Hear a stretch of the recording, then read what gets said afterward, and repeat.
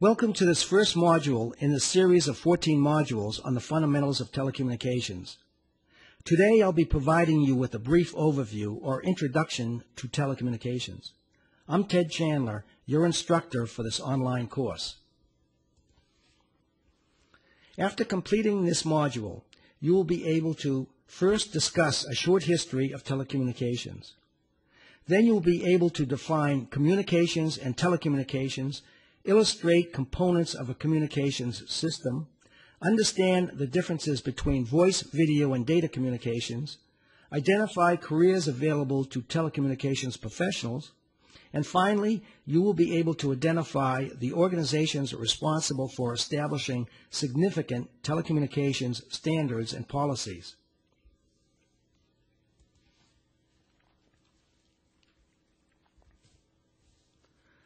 Before we get into the technical aspects and technologies of telecommunications, I'd like to briefly list my short history of telecommunications. In other words, the most important milestones in history that I feel have led to the advanced and exciting field of telecommunications as we know it today. So bear with me as I simply list these events, and then I'll talk more about many of them later in Module 3 and subsequent modules. The telegraph was invented by Samuel Morse way back in 1844, and his invention can be called the first use of electricity for communications over a distance. Some 32 years later, in 1876, the telephone was invented by Alexander Graham Bell, and it was initially scoffed at because many people thought all communications could be done by the telegraph. A year later, Bell formed Bell Telephone Company, and in 1899, Bell and other investors formed the American Telephone and Telegraph Company, or AT&T. This was the first long-distance telephone company. At the turn of the century, there were roughly 6,000 local independent telephone companies with approximately 600,000 customers or subscribers, but AT&T controlled all long distance for a total monopoly of long-distance calls. Also at the turn of the century, Marconi transmitted Morse-coded communications over the airwaves from the U.S. to Europe, beginning AM/FM radio, and also for the beginning of the whole wireless entertainment and communications industry as we know it today. In 1913, the Kingsbury Agreement was reached between the government and AT&T, in which AT&T began to connect its long-distance network to all local independent telephone companies, not just the Bell local telephone companies.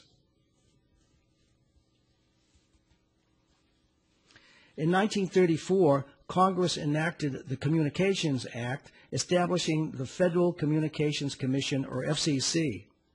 Its goal was to provide telephone service for all citizens at a reasonable price. In 1946, AT&T began mobile phone service, and in 1977, Bell Labs transmitted TV signals over optical fibers. Based on the Telecommunications Act of 1984, the courts broke up Ma Bell into 8 different regional Bell operating companies called Reeboks or Baby Bells. In 1996, Congress enacted the Telecommunications Reform Act with a goal of equal access to foster local competition by allowing creation of competitive local exchange companies, or CLECs, and long-distance telephone companies by allowing formation of long-distance companies like Sprint and MCI.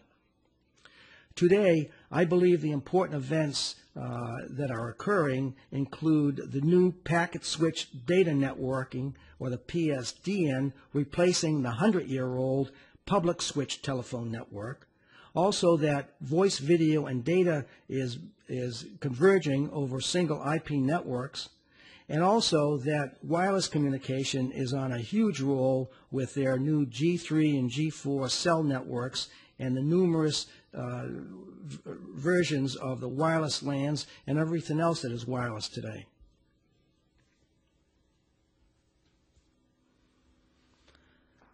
I'd like to also mention that Bell's patent for his telephone invention has become the most valuable patent in history, and it is credited with launching the multi-trillion-dollar worldwide telecommunication industry that we know today.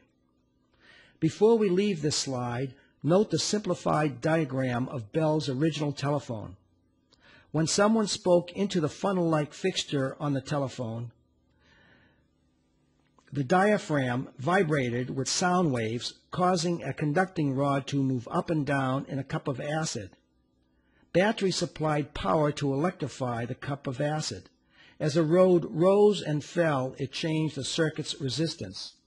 This caused the line to the receiver, not shown, to fluctuate, which in turn caused the membrane of the receiver to vibrate, producing sound. The Romans used the Latin word communicare, which they meant to make common, to share, or to impart. Thus, communications is the sharing of information or messages between two or more entities. The Greek word tele means over a distance. Thus, putting these two parts together, you can get telecommunications or communications that spans a distance. Or in other words, telecommunications is the transfer of information, communications, from a transmitter to a receiver over a distance through a physical medium such as copper, glass fiber, air, water, and even a vacuum. Every communication system includes the following 5 elements. First, the source, or the originator of the message, whether it is a person or a machine. The transmitter, which is the equipment that modifies the message, either data or voice, into the form required for transmission. Third, the communications channel, or the means of carrying the signal from the source to the destination, which may be physical, like a copper wire or fiber optic cable, or atmospheric, like radio waves. Fourth is the receiver, and that's the device that captures the message from the communications channel and converts it into a form that the person or machine at the destination can understand. And finally, the destination, or the person or machine to whom the message is directed.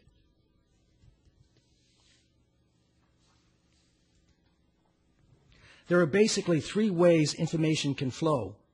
In only one direction, from source to destination, and this is called simplex communications. Half-duplex communications occurs when messages travel in both directions between the source and the destination, but in only one direction at a time. And finally, full-duplex communications is information transmitted over the communications channel in both directions simultaneously.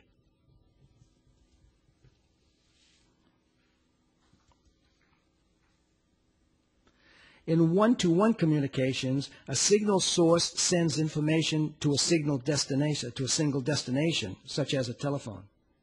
In one-to-many communications, a single source simultaneously sends information to multiple destinations, or similar to radio broadcast.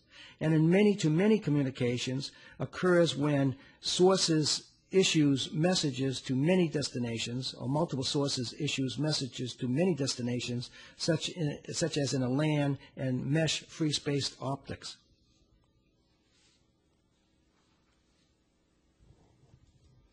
Within the field of telecommunications, professionals typically divide its services into 3 categories: voice, video, and data.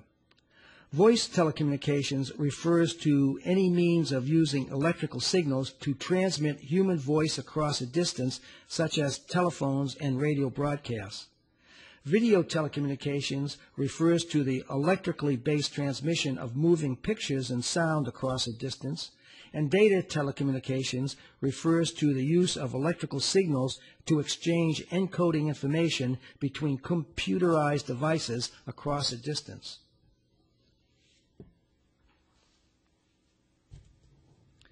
The public switched telephone network, or PSTN infrastructure, includes global and cross-country optical fiber cabling and regional copper and increasingly more optical fiber cabling to connect long-distance and local calls.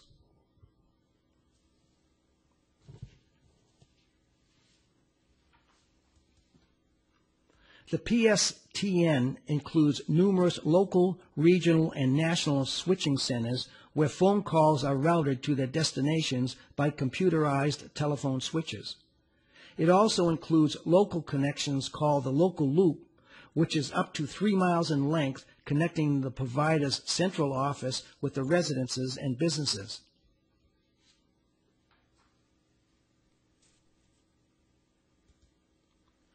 This slide illustrates the new telecommunications infrastructure called the Public or Packet Switched Data Network, or PSDN.